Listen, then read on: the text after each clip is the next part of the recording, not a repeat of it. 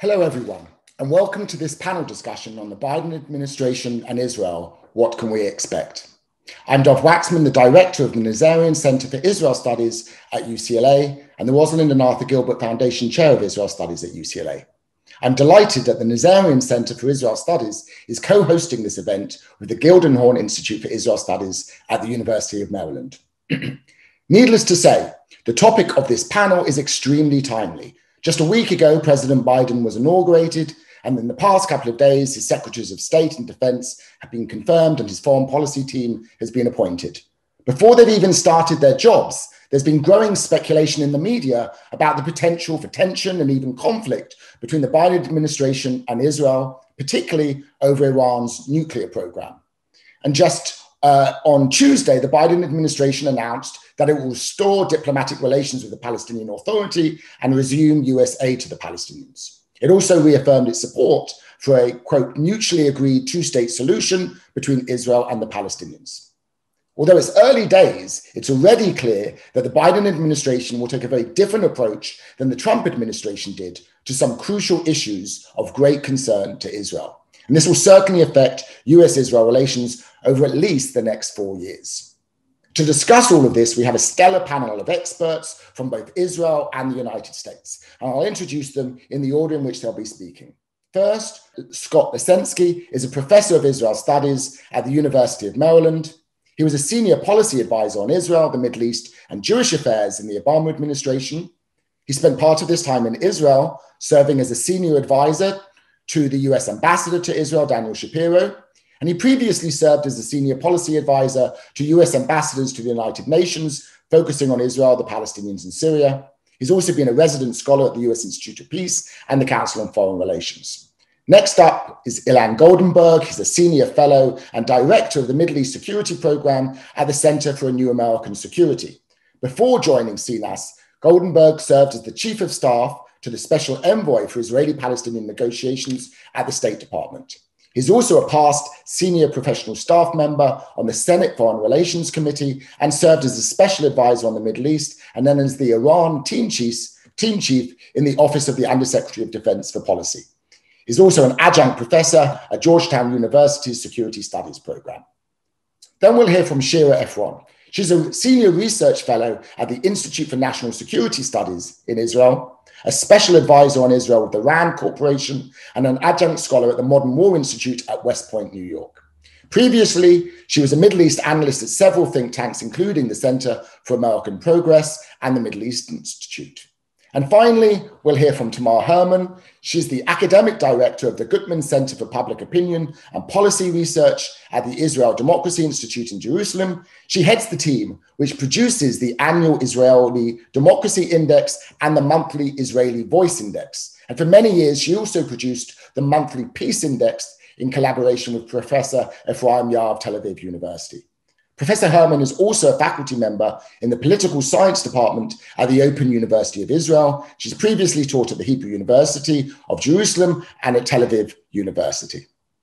Before we get our discussion underway, I want to encourage all of our audience members from all around the world. We have about 20 different countries represented among our audience today, to please send in your questions using the Q&A function. I will be looking through those questions and we will have plenty of time to answer your questions in the second half of this event. So let me begin, first of all, by turning to our panelists. And I wanted to ask each of them a question and give a short response, 3 to 5 minutes in response to these initial questions. First of all, Dr. Lesensky, how do you think the US-Israel relationship is likely to change under a Biden administration? Thank you.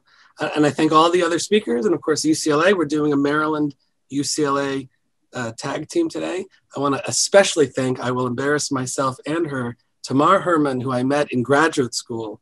I won't say what year. It is such a particular pleasure to join her on a panel, as it is everyone else involved too, but a very special word of delight to be joining Tamar. Dov, the relationship is going to change in profound ways. Profound ways. Before I explain what I what I mean by that, first I'll sort of complicate your question and say, well, you know, number one, it depends on your benchmark. If your benchmark for U.S.-Israel relations is the last 4 years, the Trump presidency, well, then you're going to be in for a major shock to the system, and you'll probably consider the changes negative. Second, if your benchmark, or sorry, if your perspective is one about publics, how the American and Israeli publics relate to and feel the impacts of this relationship, well, that's itself a sort of a different realm. My comments, my answer to your question, Dev, is going to focus more on how governments and elites, perhaps Israelis, it affects the public more, but I'm not going to address the publics as much. Again, what's your benchmark? Are we talking about publics? Are we talking about elites? Are we talking about how the governments relate to each other? So there's some complications to your question. But in general, complicating factors and fancy academic language aside, it will change in profound ways. First of all, why?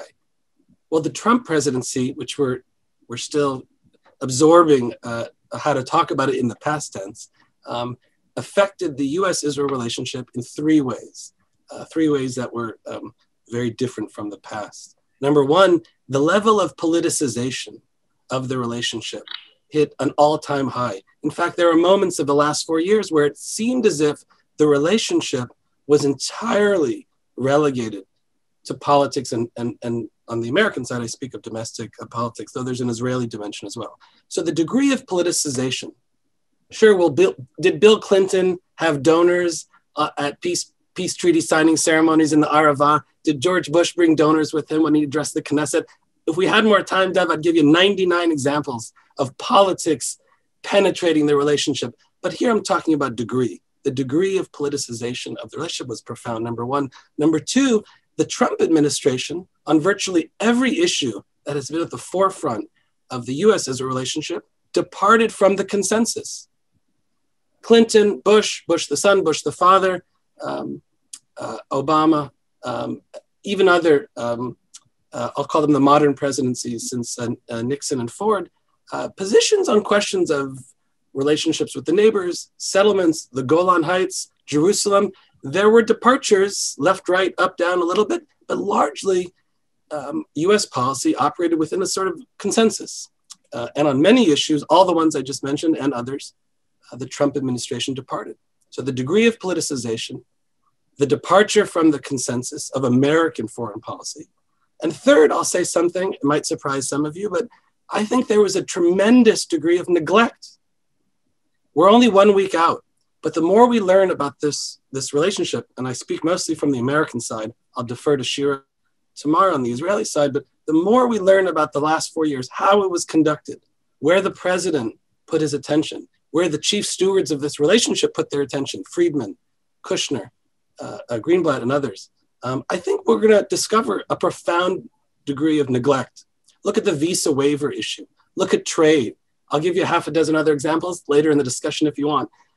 Some issues, and I remember some of them very well because we were half the way to the finish line when I walked out on the 20th of January, 2017. And the issues sat, some of them neglected, some of them it's less neglect than it's unfortunately the side of the Trump administration that really was not beneficial to Israel. Take the visa waiver issue. It was a presidency, love it or hate it, that didn't promote open borders and open travel. That promoted closed borders and closed travel. So though I was quite optimistic in 2018, 2017, 2018, even into 2019, that the Israeli people would probably get the biggest boost they could ever get from an American administration, the visa waiver program. Something very few Americans follow, but Israelis know well. They didn't get it. And I suspect it was a combination of neglect as well as policy. So I think there'll be profound differences. Mostly, I think to the benefit of American foreign policy and ultimately the benefit of both countries' interests.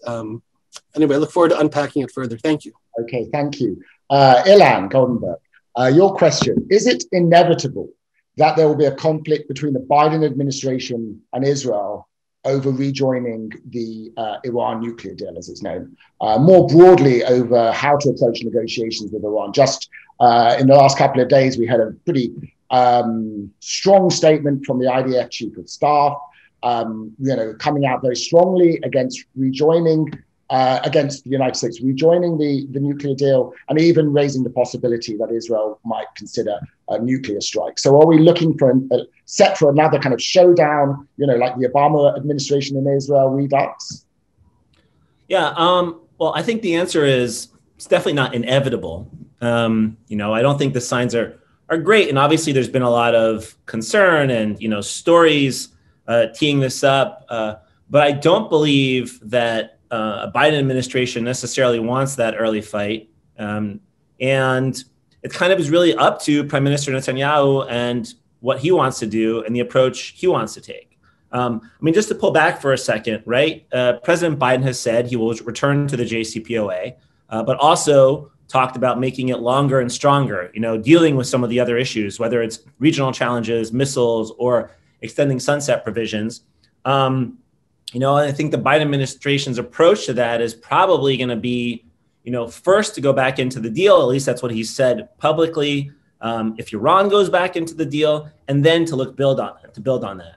From the Israeli perspective, the biggest criticism and concern of that is their argument is, this is that the U.S. has a lot of leverage that have come from the Trump sanctions, and therefore we should use that leverage. I think that the response, and it's one that I believe, and I tend to agree with where the Biden administration has been on this thus far, is to say, yes, you need leverage, and that's part of what you need for a negotiation, but you also need somebody you can actually talk to on the other side. And if you're not going to take any steps after unilaterally walking out of an agreement you already came to, you're not going to have anybody else to talk to. And I do think the reality is the U.S. still has a lot of leverage, even if it goes back into the JCPOA, because there's a lot of other sanctions that have not been lifted. If people go back to 2015 and 16, the Iranians were still struggling economically, even under the JCPOA. There's a lot of things that are still on the table. And there's the reality, I think, that the American domestic politics will not let the JCPOA just continue indefinitely into the future. And all those negative scenarios that Israelis talk about, we're not getting to 2030 with Iran able to do whatever it wants on its nuclear program without some kind of additional steps, de-escalatory measures, new deals, extensions, because the U.S. Congress and American politics will just never let that happen. So the question is, does this make sense as a first step now? And so I think that's where the differences lie. Look, the early steps by right now, it's too early to tell how a U.S.-Iran negotiation is even going to go, right? You don't really have the full team in place yet on the U.S. side. Early on, the American position has been, if Iran goes back in, we will go back in. The Iranian position has been, if the U.S. goes back in, we will go back in. So that'll be unpacked over time and what that actually means, if there is a place. But it's also not a done deal that the U.S. and Iran can come to an agreement to go back in.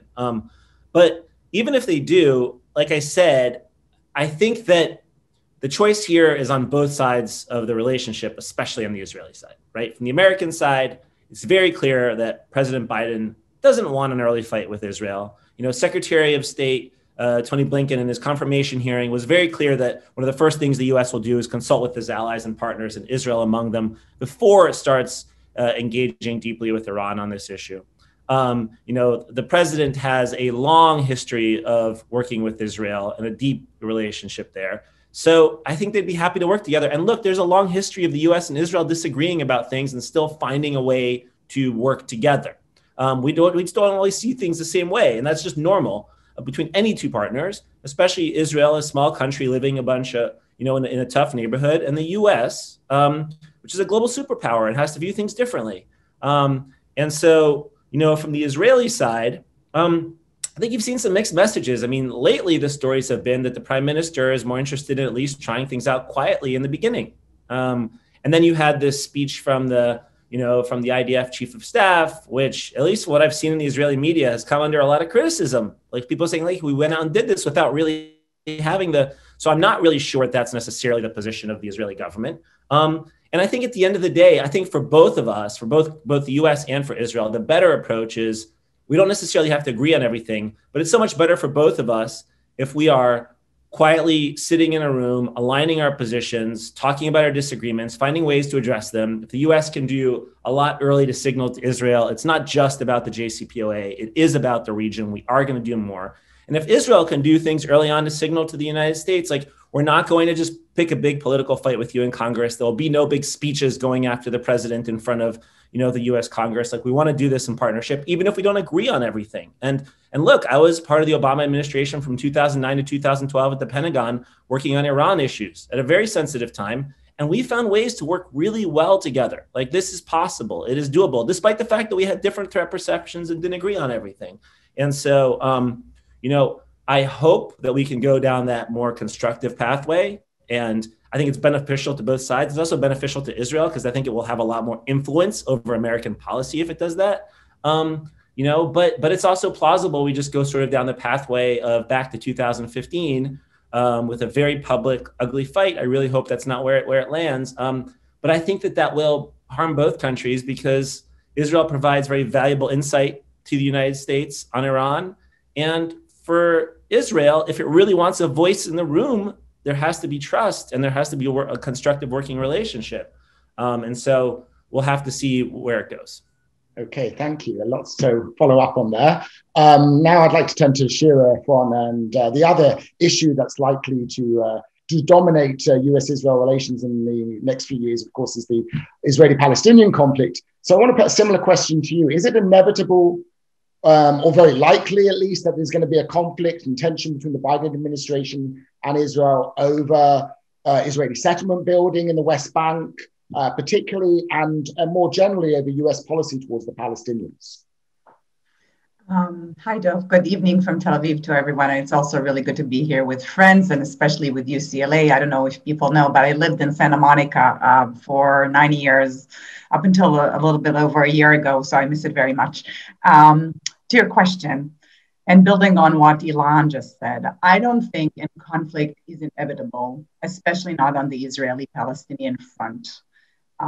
Just because you look at what's on the White House agenda. It's not even the Middle East. And when we talk about the Middle East, it's definitely going to be the Iran file.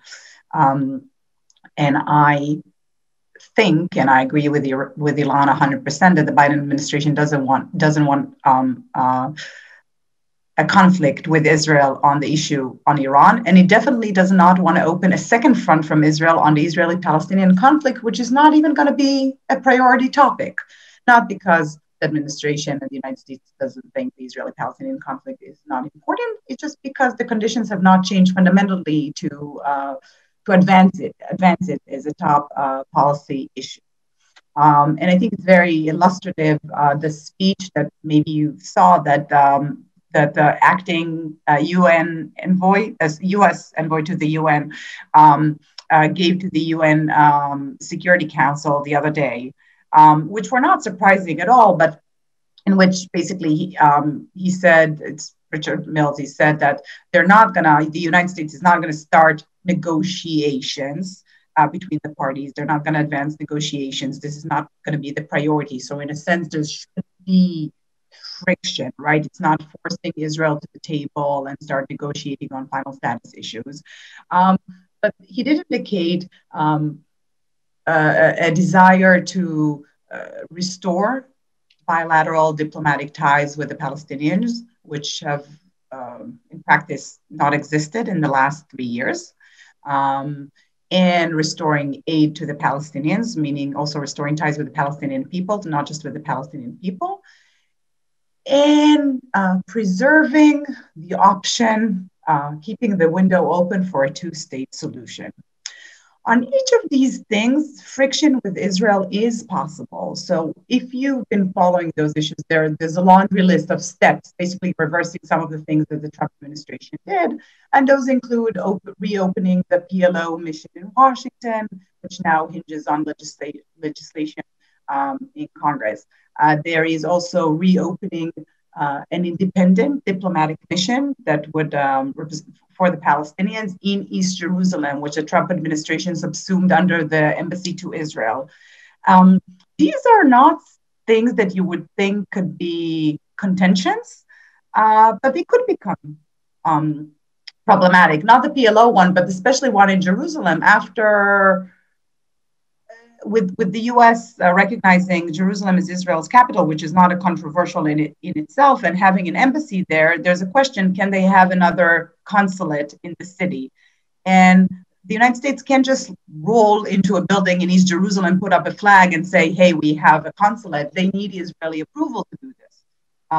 They need approval for visas, and they need approvals for security and a variety of other things. Will Israel grant it?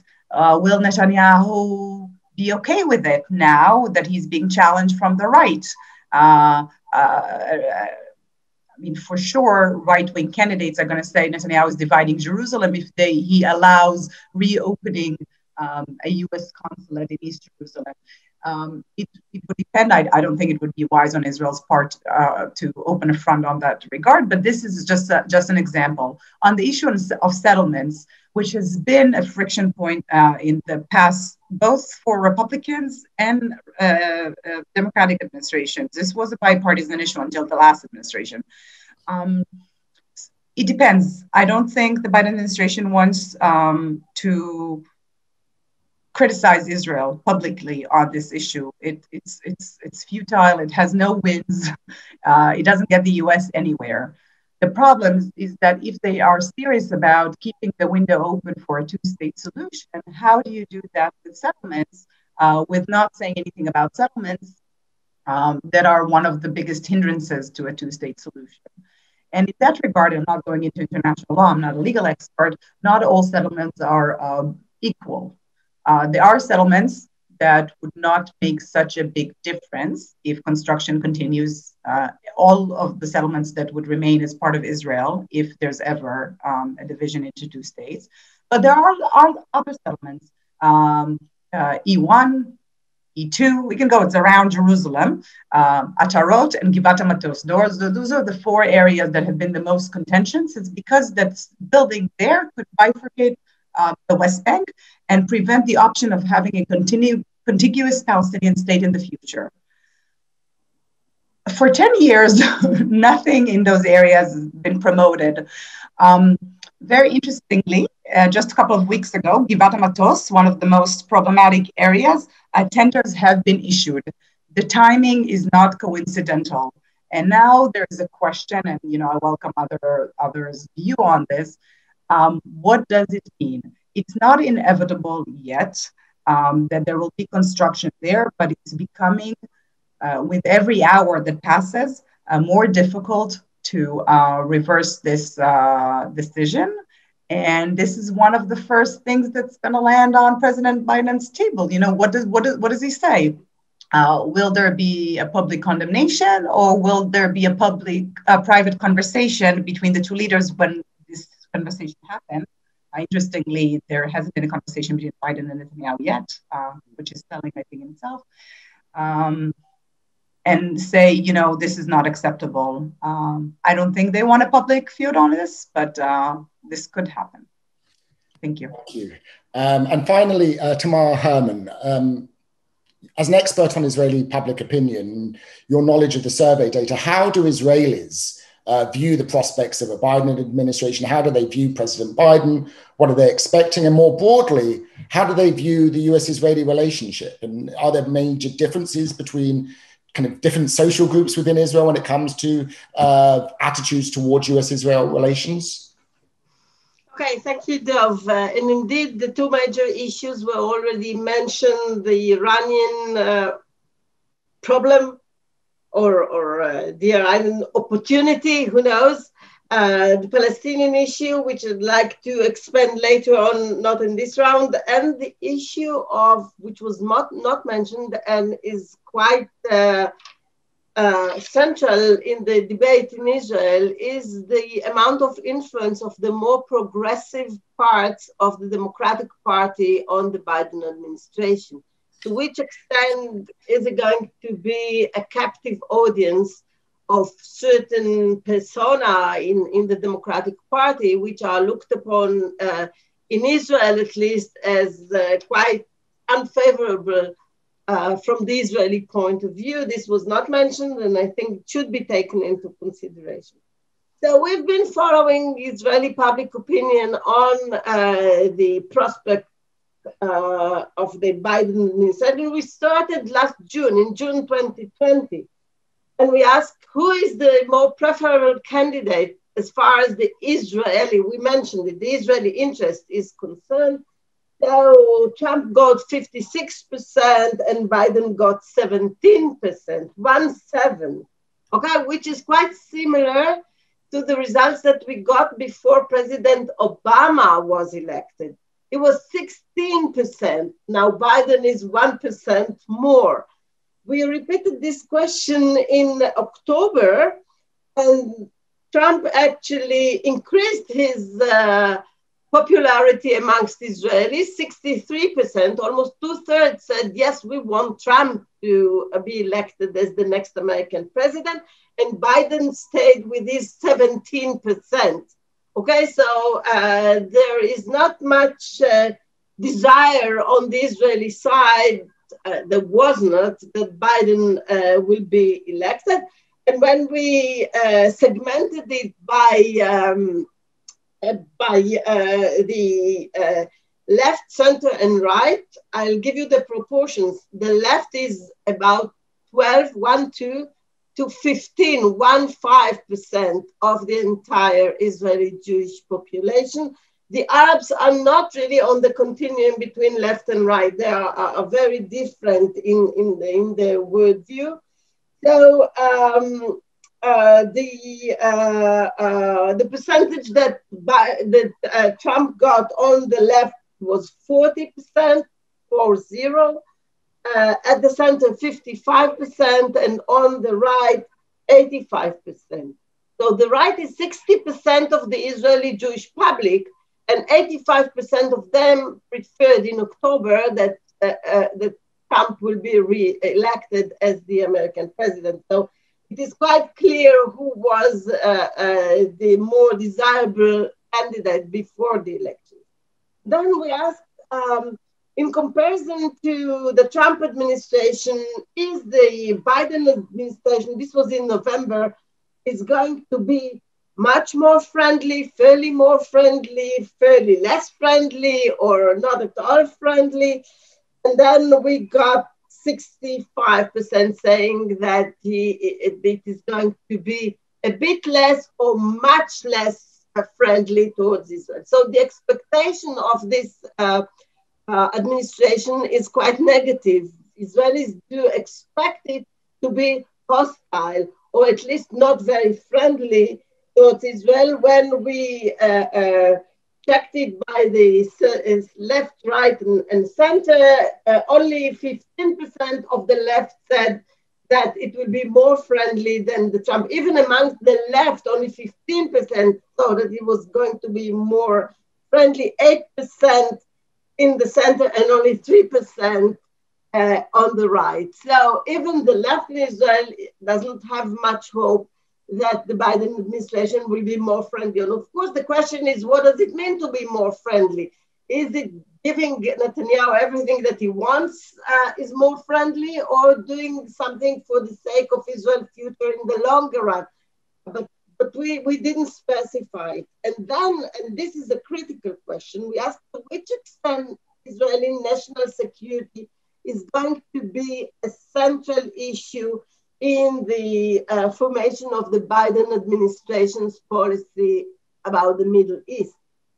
And here we see a problem, because almost 50% say that it's going to be redundant, that the Biden administration will not be highly concerned or even fairly concerned about Israel's national security. And as you know, though now during the Corona period, people are more concerned about domestic issues, basically and traditionally, security is the issue that Israelis are shaping their political worldview according to. So if the sense here is that it is going to be neglected by the Biden administration, and Scott, it is much more important that security is neglected than the visa waiver was neglected during Trump's administration.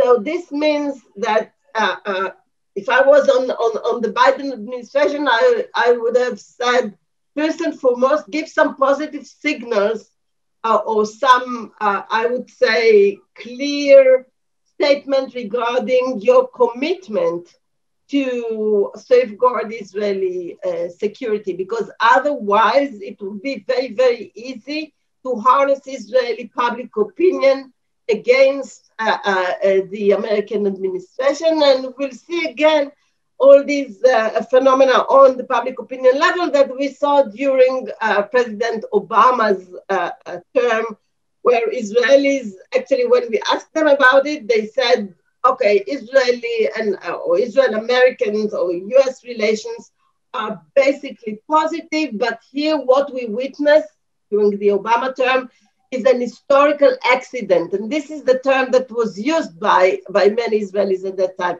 An historical accident that will be over in a couple of years. Indeed, it was over in the views, but I'm very much afraid that people are highly skeptical. And unless the administration gives some very, very strong signals that the concern about security is a prime issue for it, then we are about to see some reluctance to cooperate on many critical issues.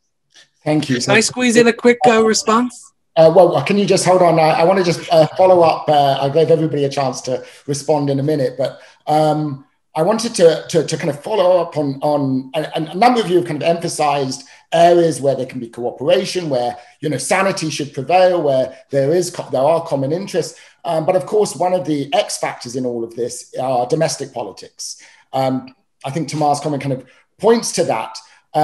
And in this, domestic politics is always important, of course, in shaping this relationship. But in this particular year that we're in, it seems to be especially challenging, because this is a year in which not only Israel is about to have another election, and so there may be temptations on the part of Prime Minister Netanyahu and others to maybe have some sort of confrontation or use that to his political advantage. There's also, of course, Palestinian elections, which are going to force or necessitate, if they do take place, a response from the Biden administration. There are also, of course, Iranian elections taking place this year as well. So I wonder if all of you can think about how this domestic political dynamic, the fact that elections will be taking place in Iran, in Israel, in most likely the West Bank, Gaza, maybe East Jerusalem as well. How is that going to kind of complicate the US-Israeli relationship and maybe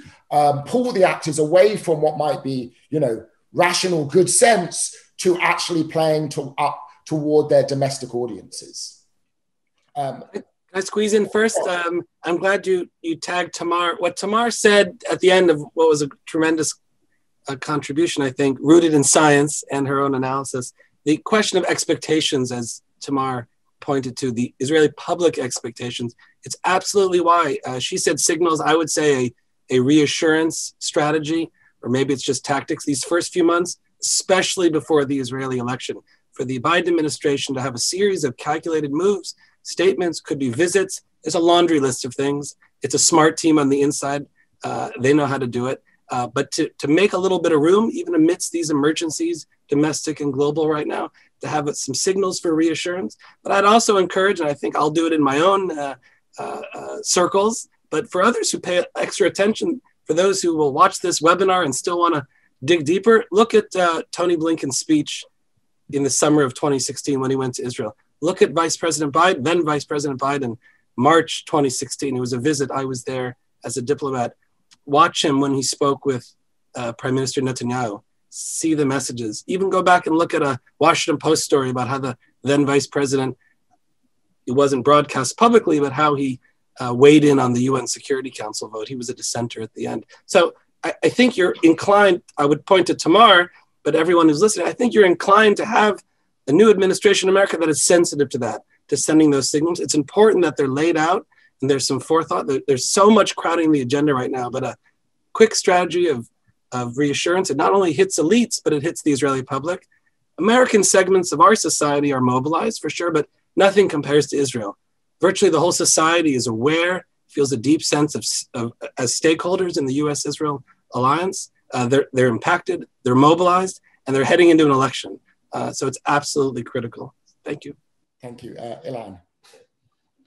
Sure. Well, just reacting in a couple of ways. One is just to also add, if you're looking at speeches, I'd look at Tony Blinken's confirmation hearing, where I think he was sending exactly the kind of signals that Tamara was talking about with some of the language he was using. But that's going to have to continue. On the elections issue, yeah, I mean, I do think this complicates things in a number of ways. From the Iranian side, this election in June, I think you want to, if you're the US, try to get some kind of an agreement between now and June with Iran, whether it's a return to the JCPOA or something less than a full return to the JCPOA. You want to be on the pathway, not because, the president and the foreign minister ultimately make the final decisions. They don't. The supreme leader does.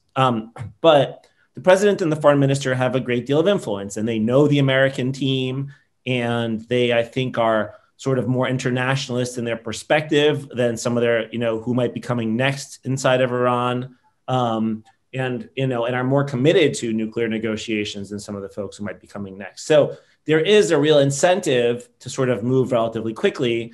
But, of course, the Israeli elections create an incentive to slow things down because, I do think it could create extra incentives to have a sort of big fight if the U.S. starts moving on the Iran stuff, while Israel is dealing with its own election. There's also, counter incentives to not be presenting yourself as consistently in a bad place with the United States. So I think that, Prime Minister Netanyahu and all of his, competitors, the numerous competitors, would have to make calculated decisions on like that. But it would all be better if it wasn't happening, if these things weren't all happening together. And then just one comment on the Palestinian elections.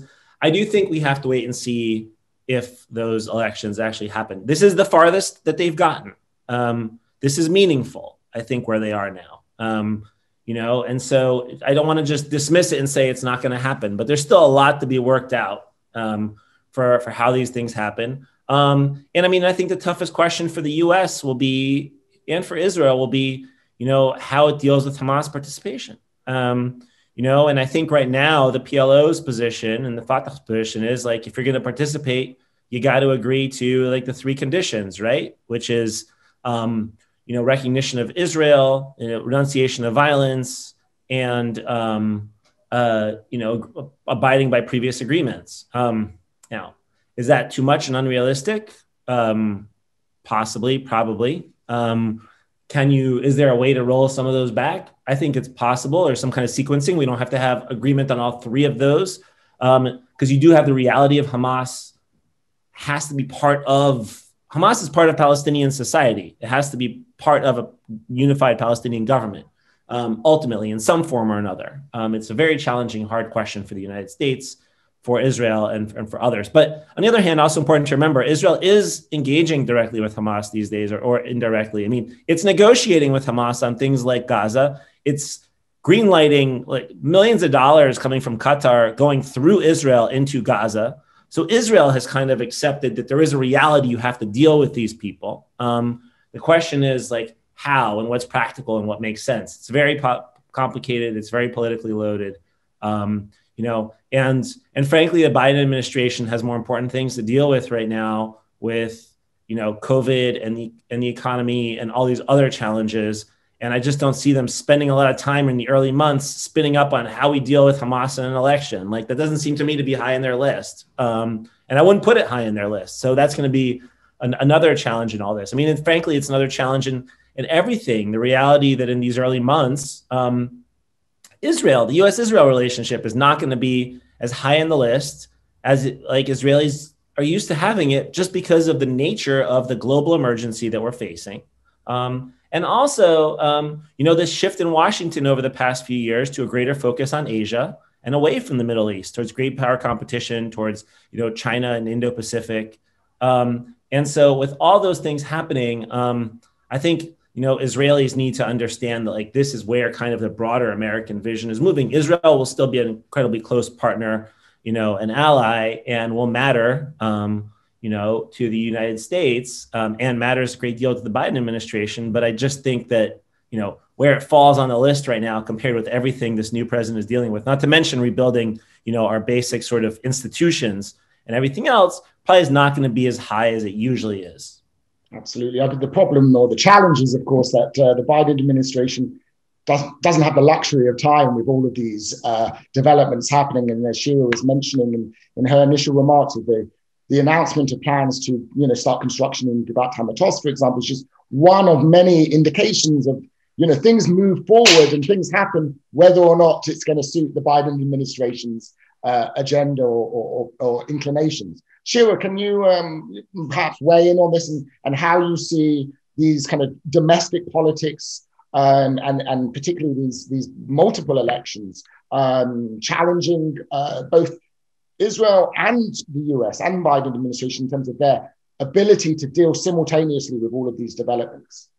Sure. So I mean, they're not all related, but they're all influential. And I think I'll defer to Ilan on this, but I'll start with the one I'll speak about the least, which is the Iranian elections, which there is a push for hard lines there, and to think that what Iran has endured under the Trump administration, those crippling sanctions, now they're just going to be more flexible ahead of elections. That makes it very complicated to square the circle and find something that can work with Iran, with the US, with the Europeans, and with Israel. And Israel tries to portray as if it's 100% aligned with its new friends in the Gulf, but it's not. They have different interests, and which partially stem from location, geography. It does matter. So I think this is going to be complicated. I just want to respond to what others have said. Scott, I agree with you 100% on reassurances. And in 2007, 2008, I was working at CAP at the time, and we wrote about the need for Obama to have these reassurances. And maybe now, after the Israelis, and people are joking that Israel is waking up to a hangover right after the Trump administration that was basically like open door. But we need to remember that no matter what Biden is going to do, the next 4 years, running up to 2024, you're going to have every Republican contender come to Israel and visit when they can fly again, sip wine in settlements, which Republicans never used to do before, and say how anti-Israel Biden is. It's going to be very, very difficult for this administration to show reassurances because, as Tamar showed with her data, I mean, there is a bias toward a more conservative thing. The professionals, there's no question, the professionals in the defense establishment, they know, and everyone values the U.S. strategic Israeli relations. But those that if you talk about the public, most of the public cares only about domestic issues, and those that care about those messages on the settlements, they have it will be very hard to reassure them. I'll just give you a few. This is not data points. It's just anecdotes. But when Biden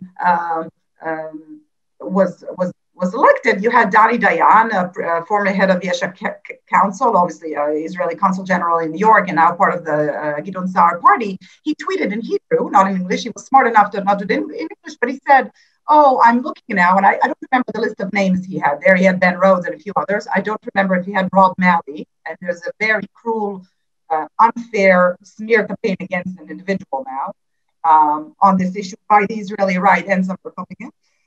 He said, "Oh, it's really good. It's not too bad because John Kerry is now going to deal with the hole in the ozone layer, so we're fine." This is, a little bit telling of where the mindset is, and this is going to be challenging. On the Israeli elections, it's for the first time that Netanyahu is being challenged seriously from the right. And there are indications that it's going to be hard for him to show that he's more on the right. And this is where it might actually be beneficial for Israeli-US relations, because he's not going to, maybe he's going to be like, sure, you want to reopen a consulate in Jerusalem, here you go. And I will be kind enough to not award contracts in Givat Hamatos, give me some concessions in other places. There's some indications that he's turning more to the left and marketing himself as a peacemaker. But who knows? This is going to be interesting. Final on the Palestinian elections, Ilan is 100% right. I heard a Palestinian analyst giving a chance of 30% now for these elections actually taking place. I think that's pretty generous. It's close as where we've been. A lot of people are saying, "Oh, will Israel let the Palestinians vote in East Jerusalem?" There are 400,000 Palestinians in East Jerusalem. I don't think that's the key question. I also, knowing Israel, we know that Israel usually doesn't say no. It says yes, but, and places a lot of hurdles, making this very difficult. So this likely is going to happen. But for those of us who believe a two-state solution is still the best solution for the Israeli-Palestinian conflict, there's no question you have to connect Gaza and the West Bank, and Hamas is part of it. And just final point, Ilan said Israel negotiates with Hamas indirectly and enables the transfer of cash. It not just enables, I mean, those suitcases don't drive themselves from Ben Gurion Airport. The money comes in dollars. Israel actively converts the money to shekels, which is both what's used in Gaza. A lot of this money goes to poor people. A lot of it goes to capacity building. It goes directly to Hamas. This is also something we have to keep in mind as well. Thank you. Thank you. Tamar, if you'd like to respond to anything you've heard and maybe say a little bit more about how Israeli public opinion today vis-a-vis the US is very different than it was, I think back to Rabin's time, where it was that, it was always believed that if you had a confrontation with the US or if you were seen to jeopardize US support for Israel, that was a domestic liability for an Israeli politician. Based upon what you're saying, it seems that that's no longer the case, that actually, playing against the US can sometimes work for Israeli politicians, for ambitious ones. Well, basically, there were many changes in Israeli political and electoral spectrum in the last 10 or so years. So compare it with the early 1990s would be, not very helpful in order to understand what's happening right now. People are not against the US. They might be reluctant to cooperate on certain issues. And I recall that when Netanyahu came back from his famous, speech in Congress, which was so unpleasant to many Americans, he was applauded in Israel by most of the center to or the right-wing parties, because he said he showed some national pride and so on and so forth. So people should take into consideration that sometimes conflict with the United States are beneficial from the point of view of the specific Israeli politicians. I beg to differ about Netanyahu being challenged from the right. Unless Sar is considered to be a right to Netanyahu, and on some issues he is, but he's going to cooperate with Bennett and Lieberman and maybe Yair Lapid in a way. So he will be more challenged from the center right and rather than from the radical right. But I'd like to say a word about settlements, two-state solutions, and so on and so forth. These issues are looked upon as some leftovers of an unpleasant past. In order to promote anything in this direction, no packaging is required.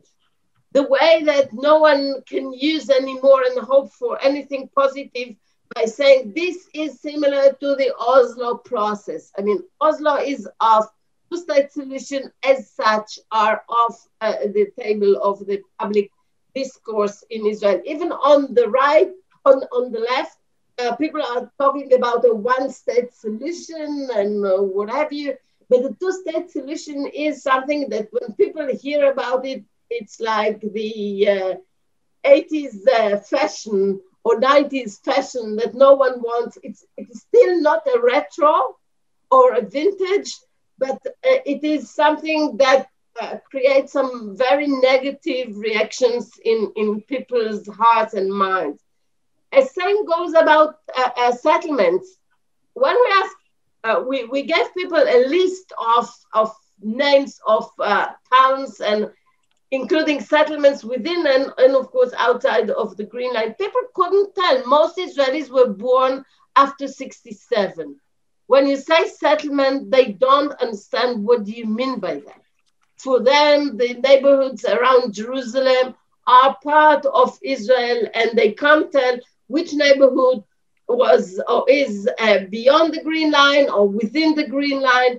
So also the rhetoric should be picked up very, very carefully in order not to create an image of some, relaunching of some old campaigns for or against. The situation is different, the audience is different, and the language should be different as well. Pick up on that.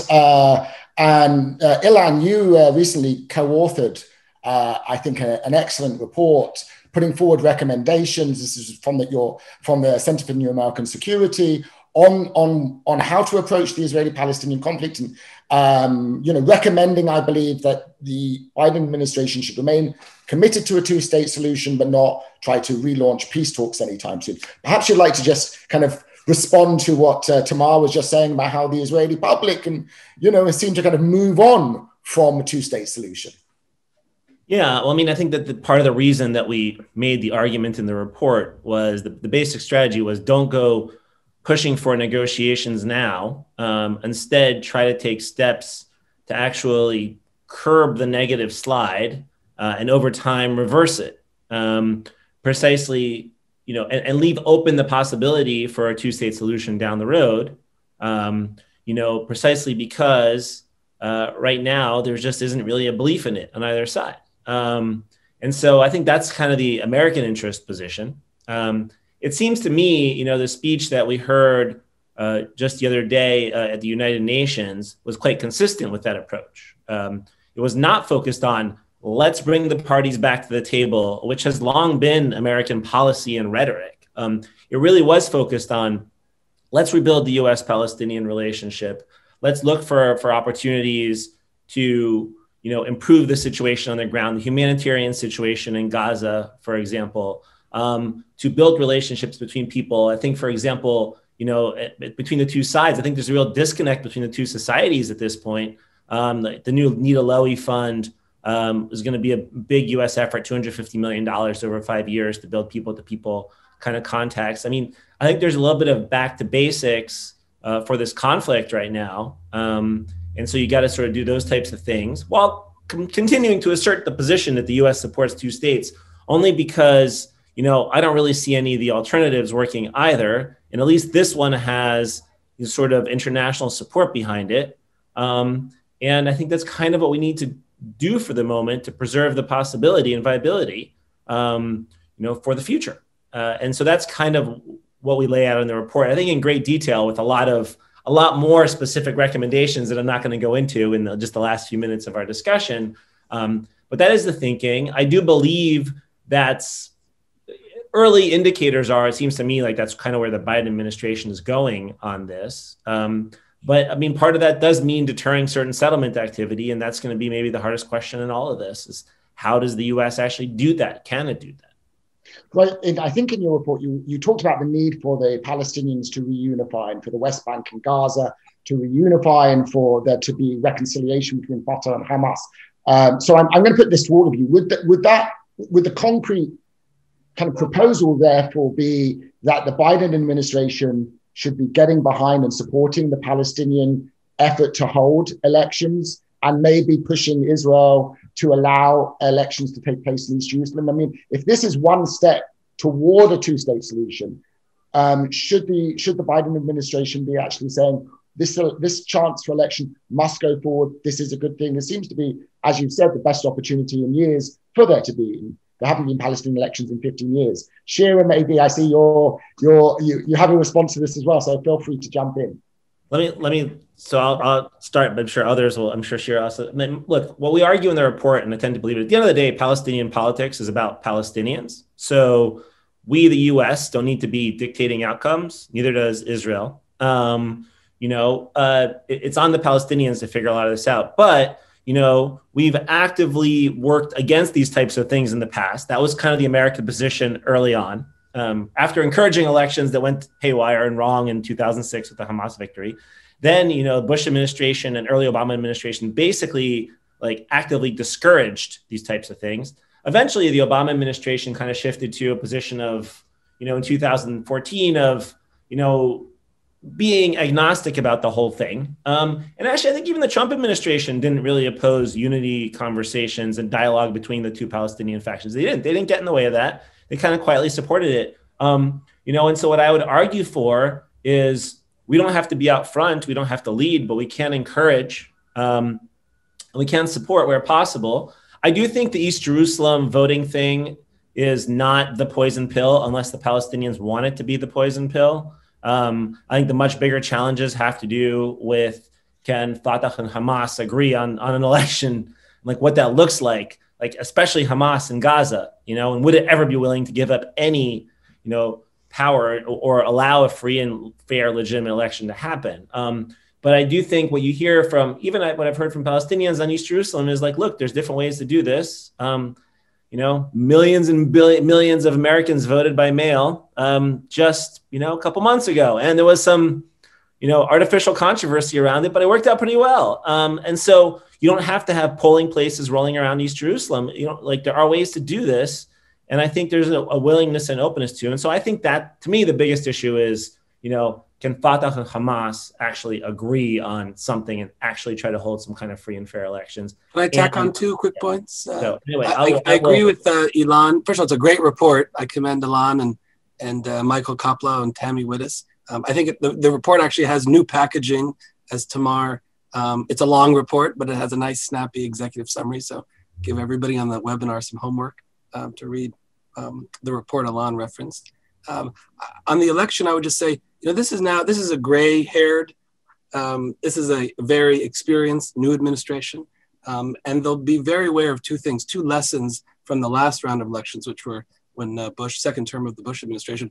One, which is standards. Condi Rice and many others who were deeply involved in the 2006 election, the Palestinian Legislative Council election, they say that they lowered the standards on what we, the U.S. and the international community, would accept and would expect of the parties that participated. It's actually a sordid story. An appeal from Abu Mazen, from President Abbas, led the Americans to kind of lower the standards on who could run. We should keep some distance, but we should be mindful of standards. And I can't guarantee, but I think this administration will be mindful of that. And they'll also be mindful of not mucking around and not sending the wrong signal.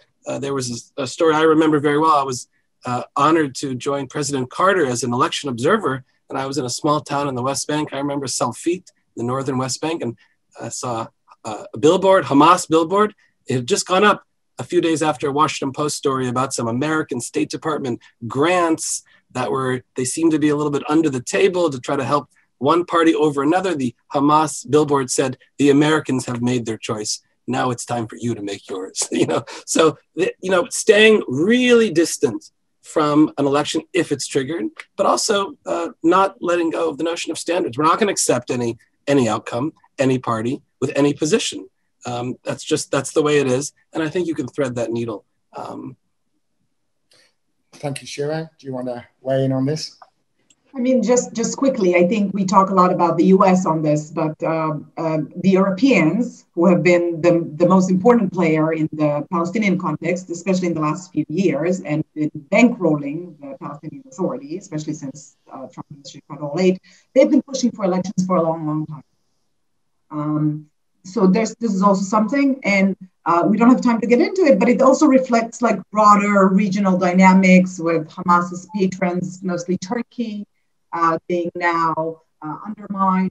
You can think about the GCC, Qatari agreement, reconciliation agreement with the UAE, and what it means about the Muslim Brotherhood more generally. Hamas and both Qatar and Turkey forced Ismail Haniyeh to send a letter to Abu Mazen because they support Khalid Mashal, who is a contender. So there's a lot of like inside stuff happening. I think there can be solutions because, right, Hamas as a movement would not subscribe to the three conditions that Ilan raised, and those should be the conditions of the international community. But Hamas individuals can. And this is what the basically Hamas leadership has said they can. They can go for a technocratic government if they want it. Where there are a lot of talks about power sharing agreements and limiting the share of Hamas. the frustrating thing, I think, for all of us, that if you speak to Palestinians and you look at Palestinian polling, there's such disappointment from both sides, from the two types of leaderships there. So it's sort of like, I'm not concerned so much about fair elections and not fair elections and this Israeli, the Palestinian vote in Jerusalem. If I remember correctly, last time Palestinians in Jerusalem voted, I think 3,000 people voted. So it's very, very minor. There's no interest in that. There's no such appetite for the public. And this is something we have to work with. And I think what Ilan spoke about, the Meet Alawi Fund, and thinking about strengthening civil society, the Palestinian Front, and this can be really important and make a life in people's difference, and maybe one day also in the conflict, even more so than the big strategic issues now. Thank you, Ilan. I wonder if you raised your hand if you wanted to respond to anything there.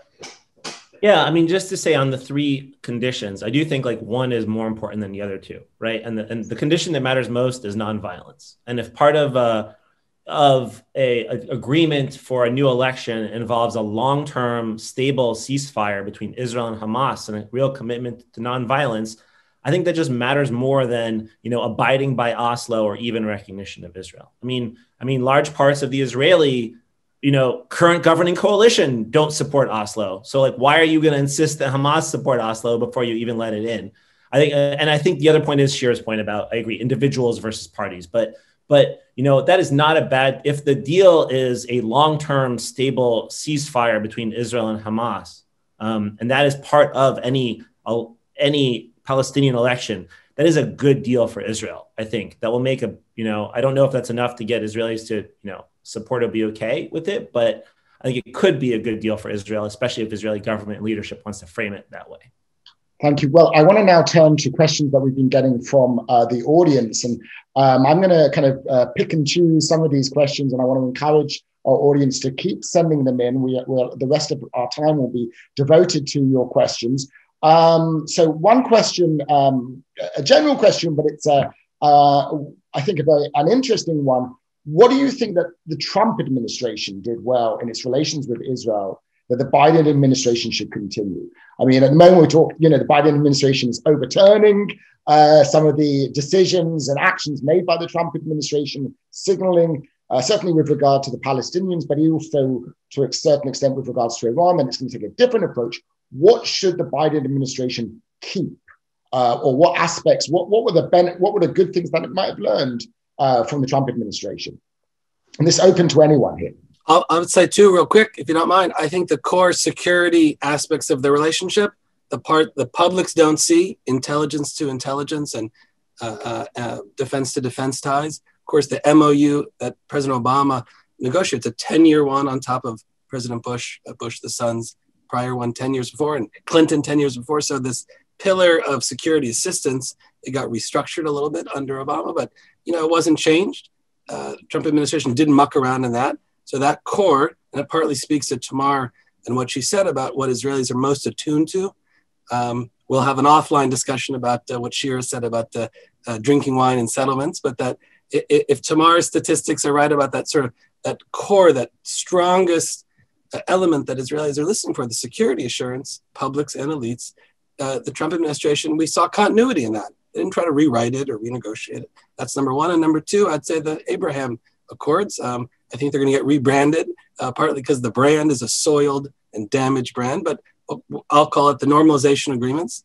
We've already heard from the leaders of this new administration and those elected and those in the cabinet. They want to continue and will invest in them. And I think those are two both very important legacies, though, most of what I said in my earlier remarks are the problems and the departures, the discontinuities in the U.S. as a relationship, but there are some positive elements I would acknowledge.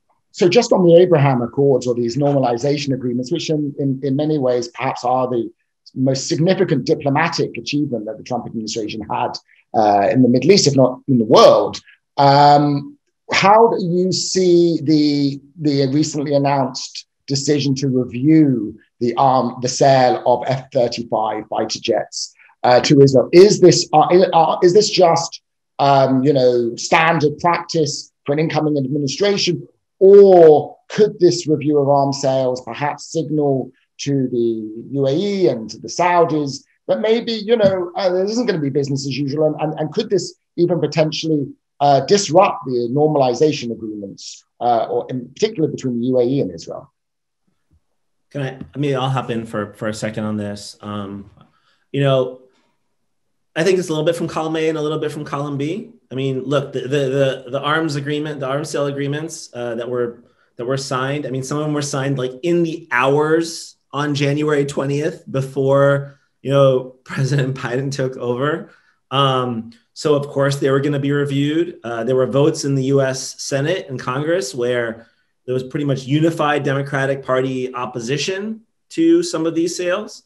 And so, yes, there was an intentional signal, I think, in putting a pause on them and saying, like, the days of the Trump administration, green light on everything, blank check, are over. But also, I think it's important to remember that just in the way that the relationship between the U.S. and Israel was so unusual under the Trump administration, so is the U.S. Gulf relationship. The U.S. has traditionally had strong security cooperations, and these arms sales have been a regular thing. But also, there's been some holding to accountability on issues we disagree on. And with the Gulf states under Trump, it really was like whatever you want, free for all on everything. And that was new and unusual and different. The fact that he went to Saudi Arabia first of all the countries in the world. I mean, what a powerful message. And I don't think the right message, frankly, especially to, close traditional European allies, for example, it sent. And so I do think that on the one hand, there is going to be a bit of a rethink, especially with the Saudis, less so with the Emiratis, because I think there's a difference in their behavior, their reliability, but at the same time, I'm not sure. So they're going to review it all. But I don't know exactly how that turns out. It is complicated. There are, these agreements are in place. I think the Biden administration very much supports the Abraham Accords. I think that the Abraham Accords have enough of momentum of their own at this point that I don't think the UAE is walking away from the Abraham Accords over the F-35s. But at the same time, I mean, it's going to be complicated. I also think it's important to keep in mind these arms sales. I mean, the UAE, the F-35s, I think get delivered in 7 or 8 years.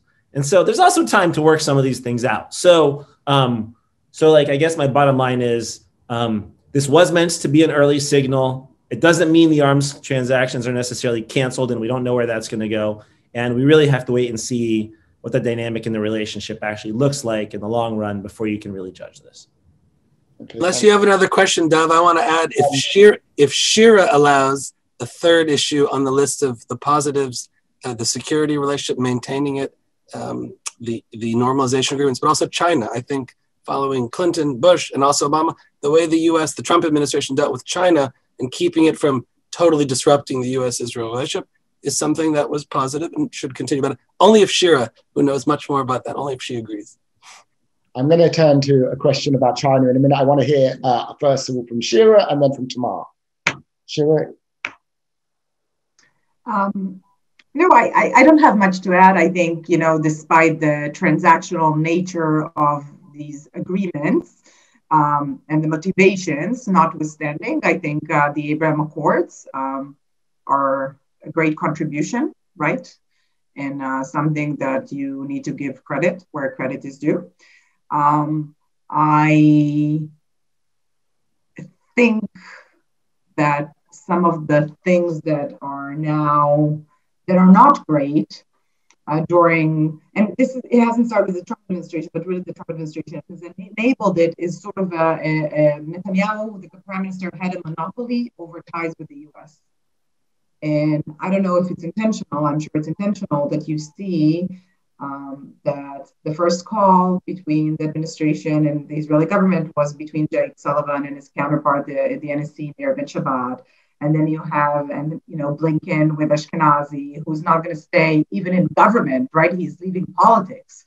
So it's really a symbolic act. And then you have Austin with Gantz, the defense minister. So it's interesting that it's more like, no, we're going to do this the right way. You can't just it's you and Yossi Cohen you dispatched to talk to us. Your door is open. And I think that's going to be quite interesting. I also agree with Scott. I think on China, the Trump administration has started to tackle this issue in a more serious way. And I think a lot of Democrats would agree. Again, problem with tactics, prioritizing trade issues over the technological competition, which is the real issue. Trying to work with allies, but after undermining alliances. So this doesn't help you very much. In the Israeli context, there wasn't, it didn't get in the way of Israeli-US ties, but it was only, I think, because of pressure coming from the Trump administration. Not sure that Israel would respond the same way to pressure by other administrations, that Israel has finally set up an investment screening committee to look at foreign investments and primarily Chinese ones. There's a lot of flaws with this committee, but this is a step that I think we should credit the Trump administration. Thank you. Tamar. This is the... I'd like to make 2 points here. One point is regarding the arms sales. I must say that there was a significant, quite loud sigh of relief here when the F-35 issue was put again on the table, because there was a strong opposition within the Israeli security echelons, upper echelons, against this deal. So only this morning, Amos Yavlin was talking on the Israeli radio, and he said, I'm glad that this is being reviewed. So it is not like the fact that Netanyahu supported this deal. This was not a consensus amongst Israeli security experts. So it is more complicated than it looks at first sight.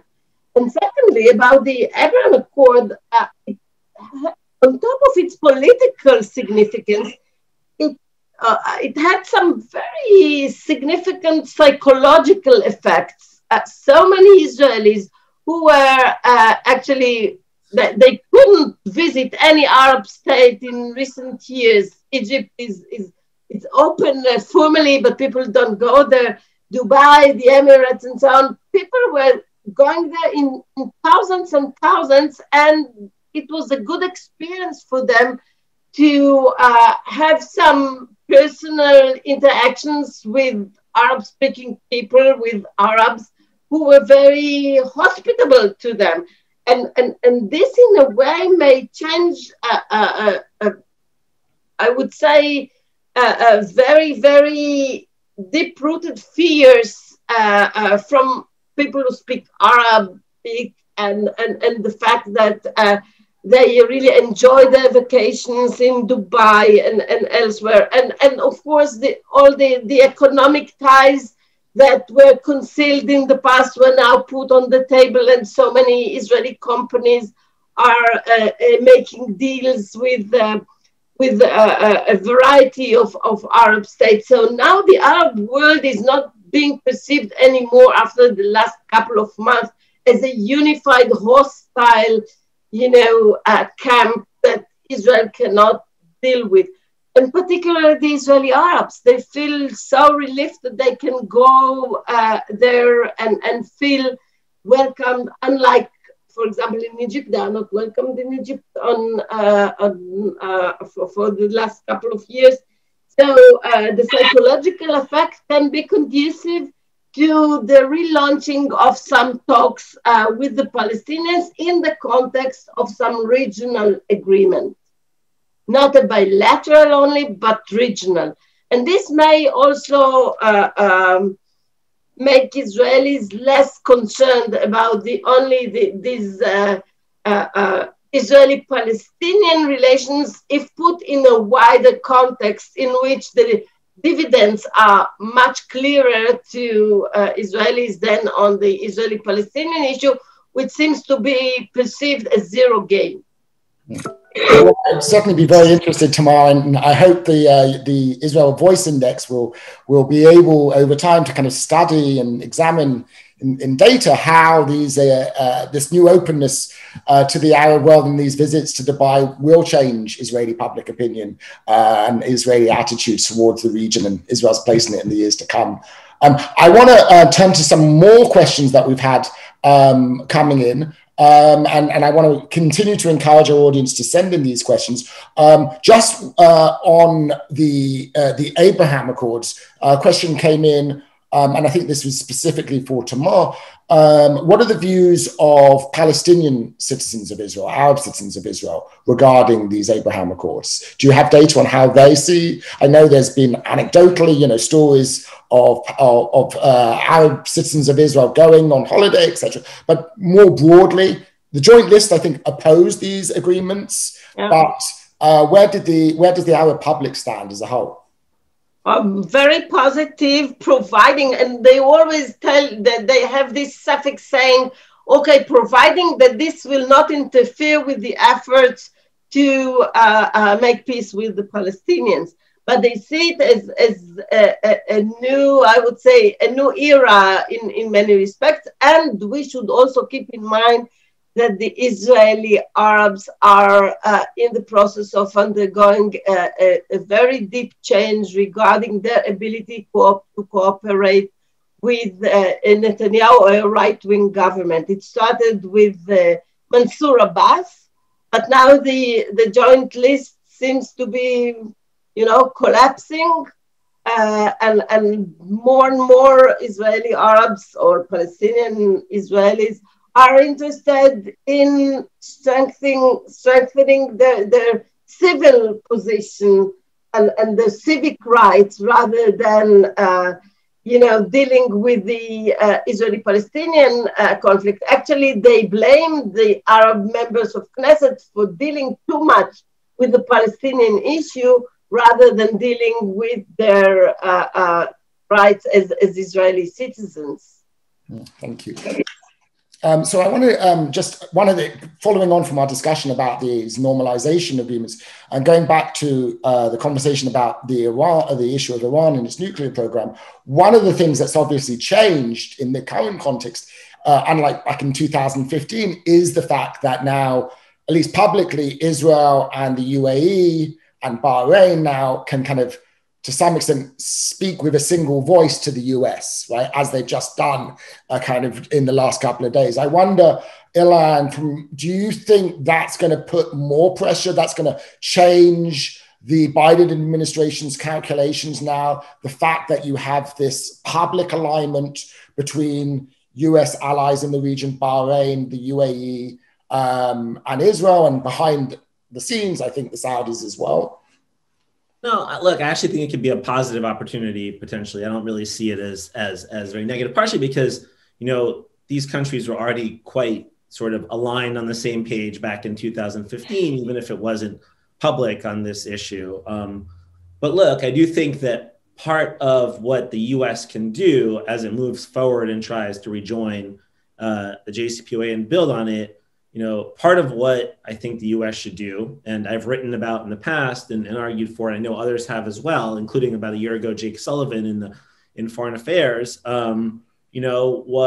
the idea of, then working with regionally to try to de-escalate tensions and look for ways to create channels between Iran and the Gulf states, Iran and even Israel, like not to basically de-escalate different issues and areas of tension in the region. And if you can have work like that going on in the aftermath of any return to JCPOA or other nuclear arrangement, but at the same time, in parallel, have a channel where as the United States, you're also encouraging greater cooperation between Israel and the Gulf states, not in offensive, negative ways necessarily, but in positive, reassuring ways. I actually think it creates more space, potentially, I would hope it creates more space. I think that's kind of what you're trying to do across the region is less violence, less conflict, less competition, which has really been what's plaguing the region, and more connections amongst different players with opportunities to do that, to me, is a good thing. And so that's how I would advise and encourage a new team to try to think about all this and use the positive momentum out of these things, instead of using it as an opportunity to like gang up and escalate and sort of say, we're going to be on these guys' side or those guys' side. I mean,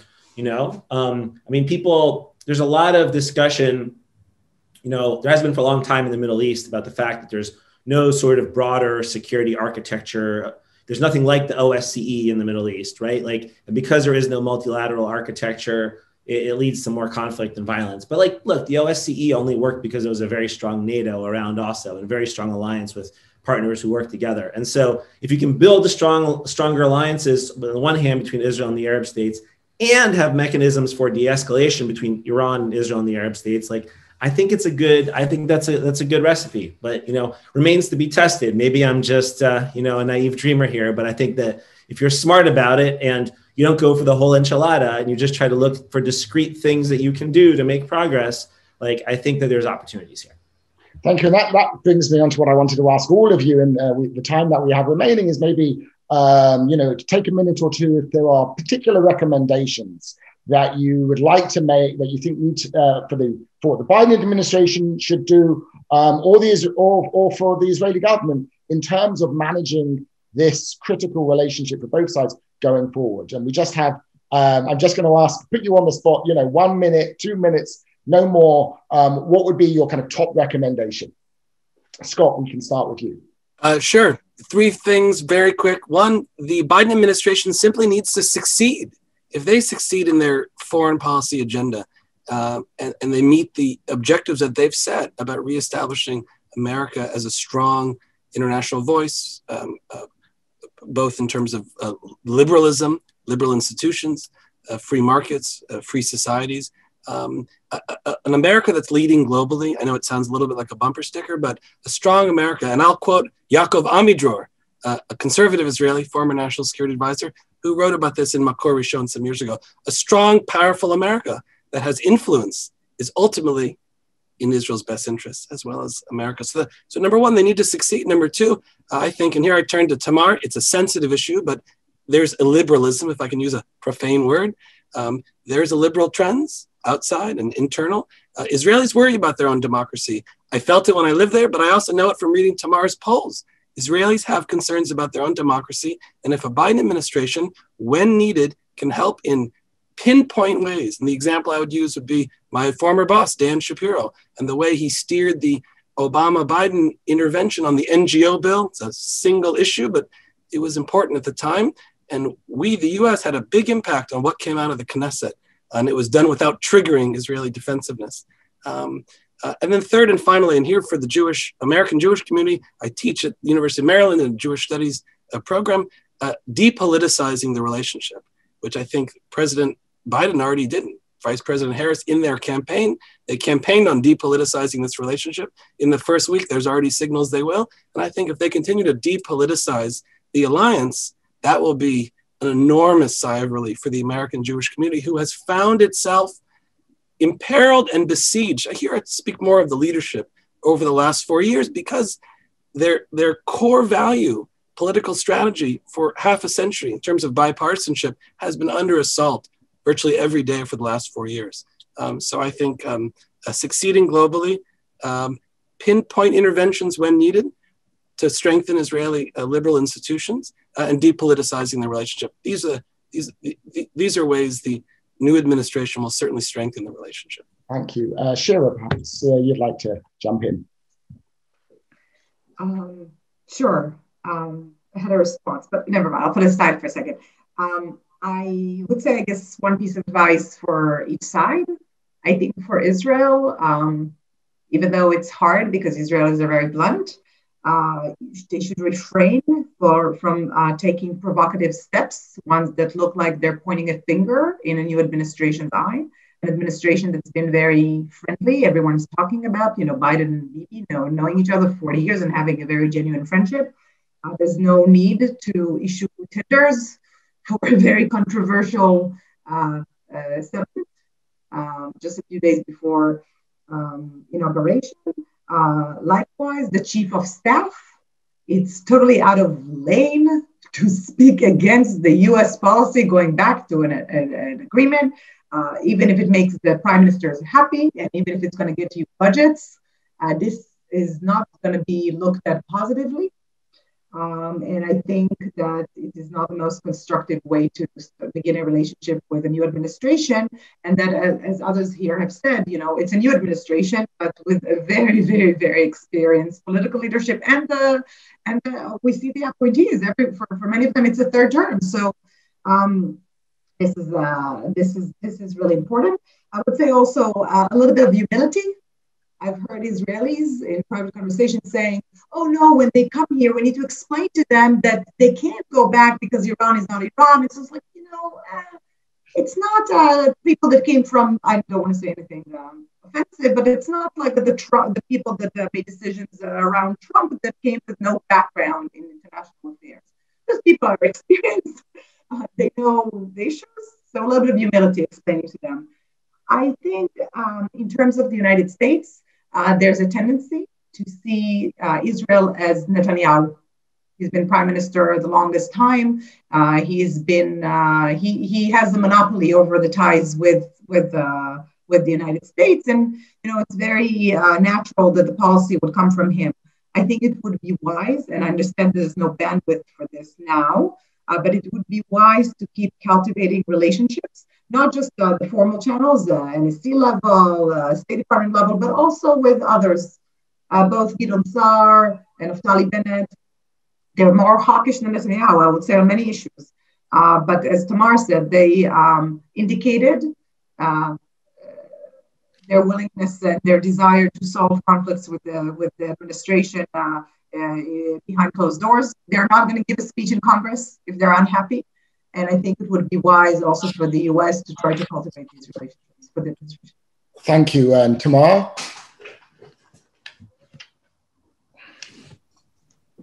My first recommendation is don't do anything right now.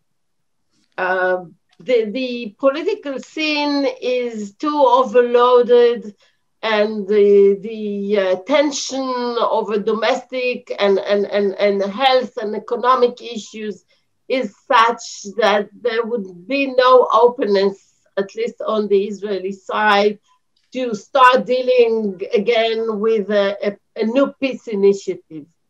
And when a new peace initiative is put on the table, one should keep in mind, and this is something that was recommended at the time when the Kerry initiative was on the table. Please recall that for many Israelis, there is also the fear that if a peace agreement is signed and borders will be open with the neighboring country, then we are about to see, again, relocation of factories and industries to Irbi, Jordan, to wherever, and people lost their jobs. They do not forget that it was very costly for them, the lower middle classes, people at blue-collar people. They remember that Delta was relocated, other industries were relocated. So the economic outcomes for the people who are not going to benefit for it because they are not, great businessmen. And so this will be taken into consideration. Last but not least, read other media channels and newspapers rather than Haaretz in English. Because sometimes when I meet American officials, they only quote Haaretz. They should read Makor Rishon, they should read other, written and other kinds of political columns in order to really get the sense what is happening here, rather than to speak with people that they are accustomed to speak with. Thank you. And finally, Ilan. Sure. Well, I'll be very quick. For the Israeli side, I would echo Shira's recommendation, especially I'll focus on Iran. Try to go the pathway of working with the Americans, even if you know there's going to be disagreements. There's no need for a repeat of 2015. I don't think that ended well for anybody. And I think everybody's interests are better served with the pathway where the U.S. and Israel can work together.